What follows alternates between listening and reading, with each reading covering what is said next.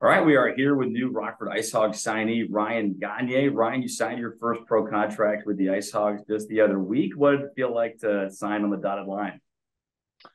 It was a great feeling, to be honest. I was very proud of myself. Just after the season, throughout the year, I had a goal in mind, and it was to sign somewhere, sign some sort of contract, and I'm very happy and grateful that I was able to do that here with Rockford. Well, your OHL season wrapped up just a few weeks ago. So, what have you been doing here in the summer months? What have you been doing this off season?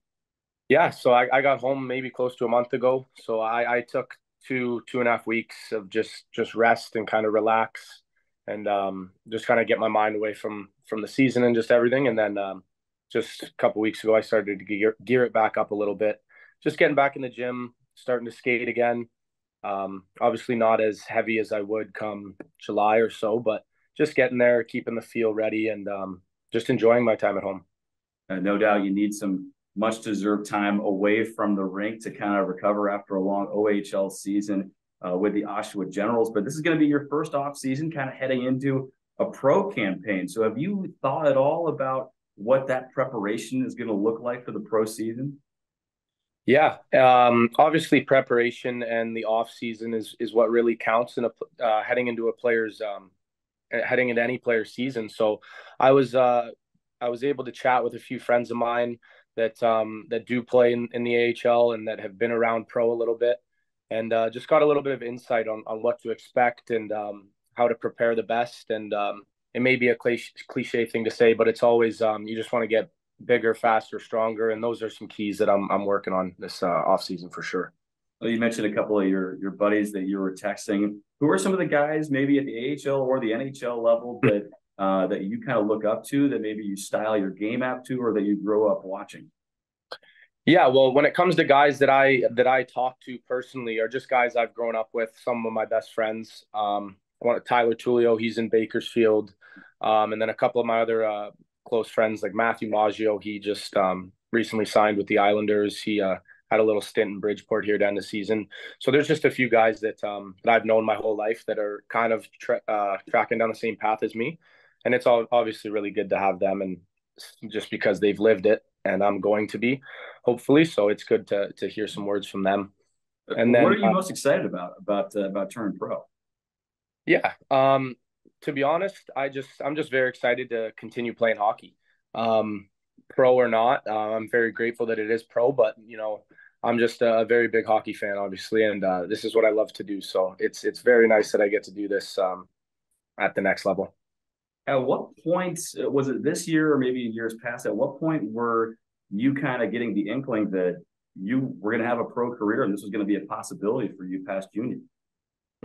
Throughout my junior career, even from when I was 16 to just my overage season, I always knew what I was capable of out there on the ice, and I was grateful to have a lot of good coaches and people around me that supported me in many ways.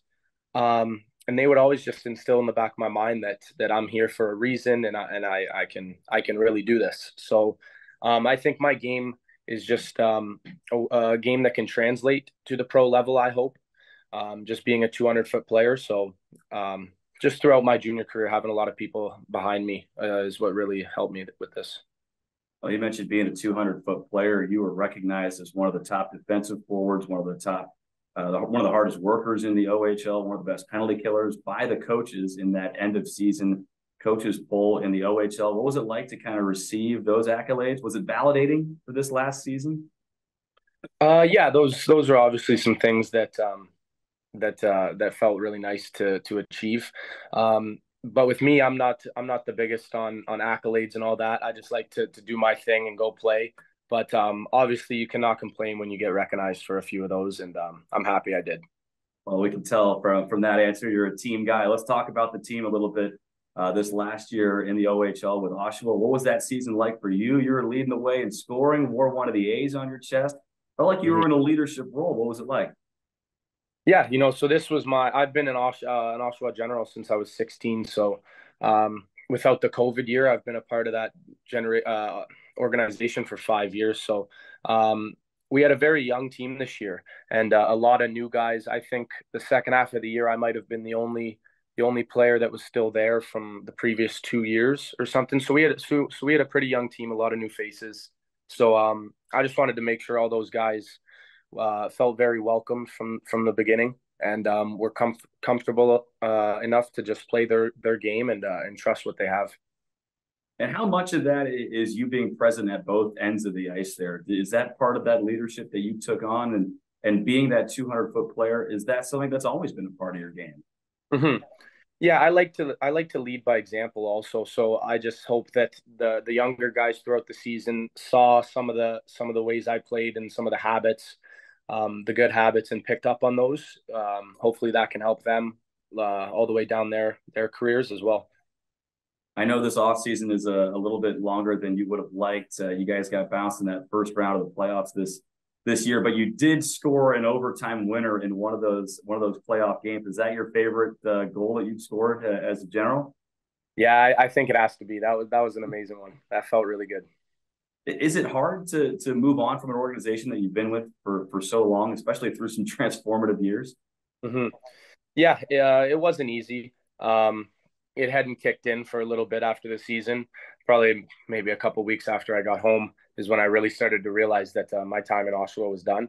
But I have nothing but good things to say about that organization and everyone involved in it. I had a great 4 or 5 years with that team, and they're a big part of where I am today. You mentioned the COVID year a little bit. Obviously, there was no OHL during that campaign. What were you doing during that season, and did that kind of help your development in a way to maybe work on some other parts of your game? Yeah, so obviously we got that whole year wiped, and that was a tough one just because that season it was either between Oshawa or the Sioux for the Mem Cup to host the Memorial Cup. So I think we would have had a pretty good chance of getting it. So it was tough to just forego that season. But all throughout COVID, I didn't end up playing anywhere else. I stayed home throughout COVID. Um, and to be honest, I was just training. I was working out. I was skating.